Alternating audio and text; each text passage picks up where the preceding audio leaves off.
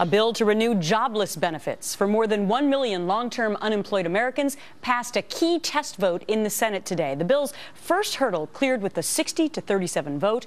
President Obama applauded the move as an important step, saying the 3-month extension is for people who are out there actively looking for work and need the help. We make this promise to our fellow Americans who are working hard to get back on their feet, because when times get tough, we are not a people who say you're on your own.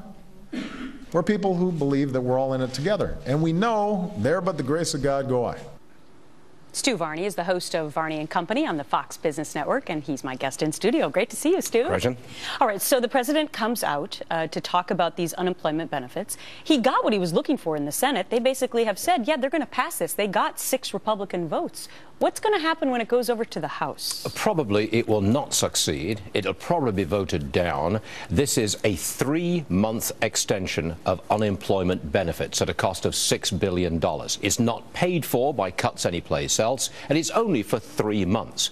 It's not a very attractive prospect for those who want to restore prosperity to the overall economy. My guess is this goes down to defeat in the House. We're looking right now on the screen at the GOP senators who decided to say yes to this. Now, in the past, I mean, this has been going on for 6 years. Many people have said that unemployment has become a so-called entitlement in our nation. Do you agree with that? It looks like it, doesn't it? It really does, because we've gradually extended and extended and extended the length of time that someone can claim these benefits. And now we've come to another extension, but it's only for 3 months.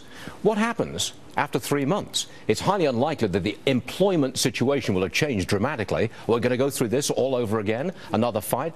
Gretchen, at the heart of this, I think, is politics. This is pure politics. The president knows that we're not going to restore prosperity by extending unemployment benefits for 3 months. What he wants to do is to show that I am doing something. I have a heart. I know we've got a problem. I'm doing something. And those callous Republicans, they're the ones who are doing nothing. But speaking of the Republicans, I want to show you what John Boehner, the Speaker of the House, had to say about it, because I think that almost everyone would be in favor of extending them if there were added cuts to pay for it. I think that's the essence of the problem here. Here's what he said. 1 month ago, I personally told the White House that another extension of temporary emergency unemployment benefits should not only be paid for, but include something to help put people back to work. To date, the president has offered no such plan. If he does, I'll be happy to discuss it, but right now the House is going to remain focused on growing the economy and giving America's unemployed the independence that only comes from finding a good job. So implicit in that statement is what I was saying earlier.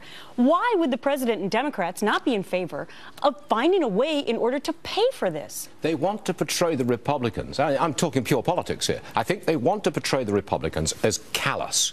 You don't care about those people who are unemployed, on welfare, or whatever. You don't care. You are heartless. I have a proposal. You are the party of no that says, no, we're not going to do it.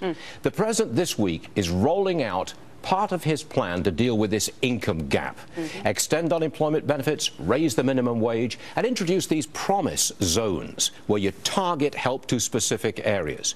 Nobody believes that if even all 3 of those measures were passed, that we would suddenly, miraculously, start to create 4, 5, 600,000 jobs a month and return to an unemployment rate of 5%. Well, and that's what it's all about, is jobs. It is. All right. Stu, thanks so much. We'll see you soon. Thank you.